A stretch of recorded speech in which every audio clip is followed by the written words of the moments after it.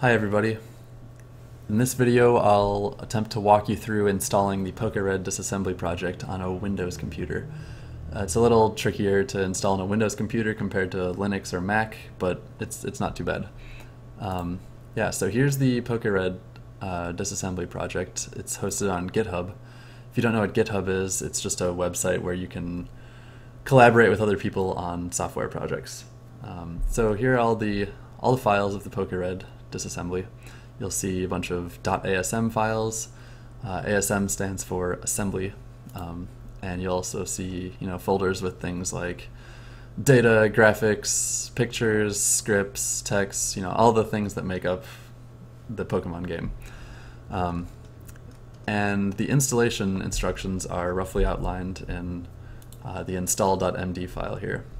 So you can see how to do it on Linux, how to do it on Mac, and finally on Windows. So I'll be going through these instructions, just because if you've never done this kind of thing before, it might be a little confusing, especially since there's not much detail here. Okay, so the first thing we want to do is install Cygwin. So go to cygwin.com/install. Cygwin is a program that lets you work in a Linux-like environment on a Windows computer. So basically you want to choose between these two versions, 32-bit and 64-bit. I'll be using the 64-bit version. And download the installer and run it. And so install from internet. And now what you want to do is you want to create a folder that you'll be working in with pokered. So I've already made one called pokered tutorial. It's empty right now, but after we install Cygwin, all the Cygwin files will be in here, and eventually we'll put the pokered disassembly project files in here too. So I'm going to choose the pokered tutorial as my root directory for Cygwin, and I'll install it for just me. And this one doesn't really matter. You can just basically choose anywhere. And then choose a mirror, also doesn't matter. This is just where you're downloading the files from. Alright, so basically with Cygwin, you choose some packages or programs that you want to be installed with Cygwin. I think there are 5 that we're going to be installing. So first, search for Python and expand this, and then where it says Python language interpreter, you want that one, so just click on the little skip button and make sure it turns to version 2.7. And next we want Python setup tools. So if you scroll down, you'll find Python-setup tools, and click that one on too. Next we'll want to grab the make utility. This is what we'll be using to actually build the ROM. So it's under the devel tab, and you want make the GNU version of the make utility. Next we want the get text package. I don't actually know what this one does. And finally we want Git. Git is the version control software we'll be using. It allows you to interact with GitHub too. So this is how we'll grab the files from the pokered disassembly. So yep, version 2.1. Alright, so once you've checked all those, you can hit the next button. And now it'll ask you about resolving dependencies. These are just the files that need to be installed to make the ones we just selected work. So now it'll download all those files that we selected, and it'll take a couple of minutes, so I'll pause the video for now. And alright, so the files have finished downloading. We're going to create an icon on the desktop. I'm not going to add an icon to the start menu. So this will just create something that you can double click on, and it'll bring up the Cygwin program. Alright, so now Cygwin is installed, and you'll see in the folder we created for the project, all the Cygwin files have been put there. So now if we go to the desktop, it created a little shortcut. So if I double click on it, it'll bring up the Cygwin bash shell. If you've never seen anything like this before, don't be scared. It's not as scary as it looks. Basically, what a shell is you just type in commands and it'll interact with files on your computer based on what you type. So right now, if I print working directory, says I'm in /home/hutterlem. And that is right here. So home, hutterlem. So this is the home folder in Cygwin. And that's what the tilde means right here.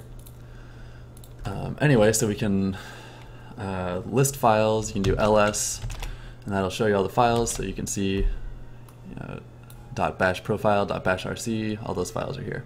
But they're not too important. You don't have to worry about them at all.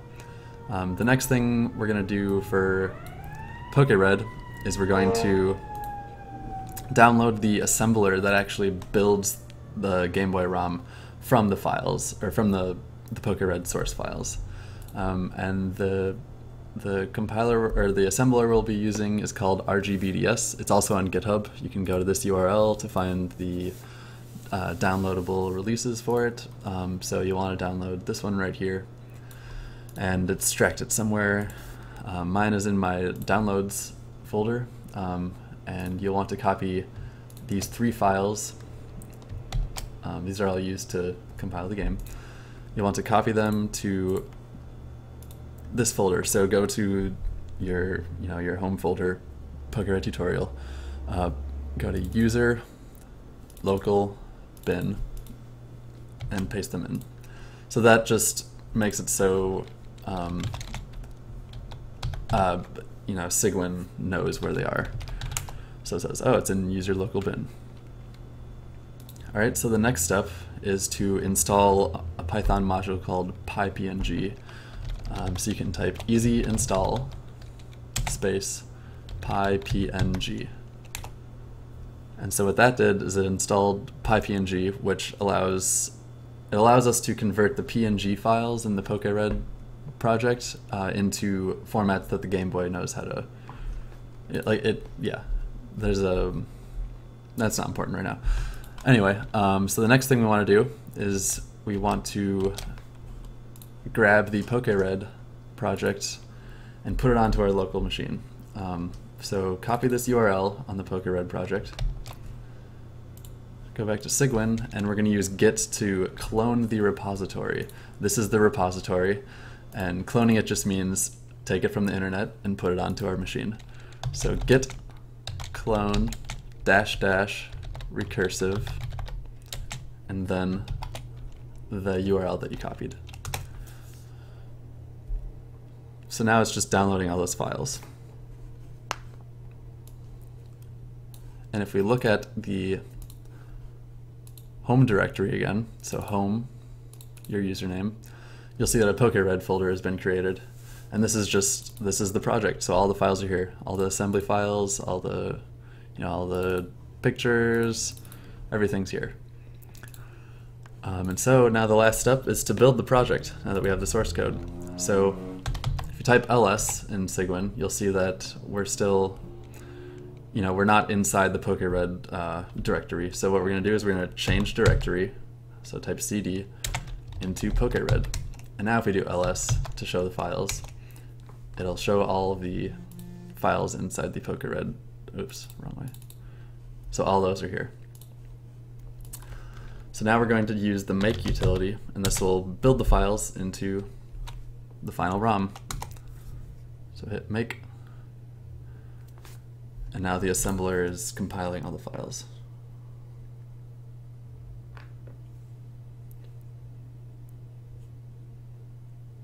And it'll take it won't take a couple minutes. It'll probably take, 30 seconds the first time you do it, because it has to convert all the PNG files into the Game Boy graphical formats.